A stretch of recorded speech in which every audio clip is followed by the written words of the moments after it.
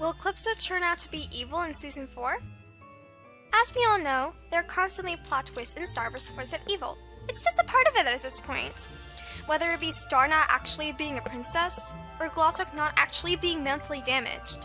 In my personal opinion, one of the greatest twists that the show has thrown our way was the fact that Eclipsa actually isn't evil. The show was hyping her up as the next big threat after Toffee's death, but it turns out that she is very sweet and helpful. We're all used to this kind of version of Eclipsa, but maybe, now that she's back with her family and her wand, she could show her true colors.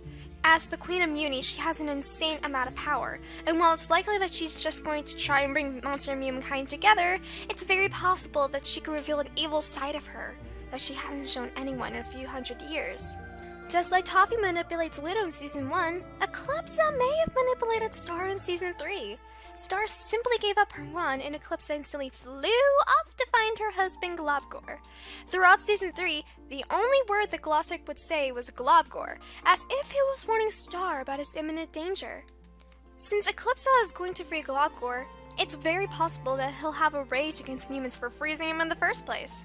It's possible that she's unaware of the danger he could cause, and maybe she could try to stop him, but it's also likely that she'd side with her husband. It may also be possible that Eclipsa could feel a great deal of power after using her wand for an extended period of time. We still don't know a great amount about Eclipsa's past, so the possibility of her being partially evil can't be completely ignored. The only reason why I could doubt her being evil to some extent is because if she does happen to be evil, it could lead to Disney being unable to continue supporting the moral of not judging a book by its cover. Characters in the show continuously stated that Eclipsa was evil and that she should never be trusted. Star slowly learned that none of this was true, just like how she learned that not all monsters are evil. If it turned out that Eclipsa was evil, that moral would be slightly affected, just barely enough for triggered mothers to complain, just like how they did about gay people kissing in the background of Just Friends. So could Eclipsa become evil in Season 4? Probably not, just because of the fact that it would make a very important moral less effective.